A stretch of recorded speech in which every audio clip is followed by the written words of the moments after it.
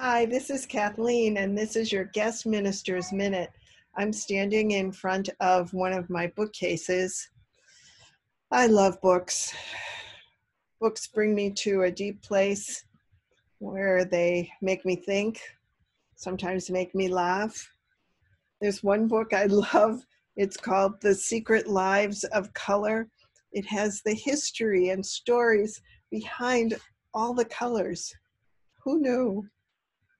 I love Toni Morrison. She is always one of my favorites. But the book that grabbed me most this summer was The Barn at the End of the World.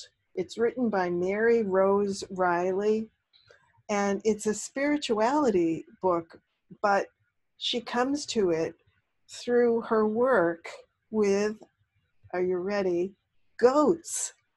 She's a shepherd, as well as being a Quaker and a Buddhist, but the lessons that she learns from taking care of these animals are just amazing. The Barn at the End of the World. I recommend it highly.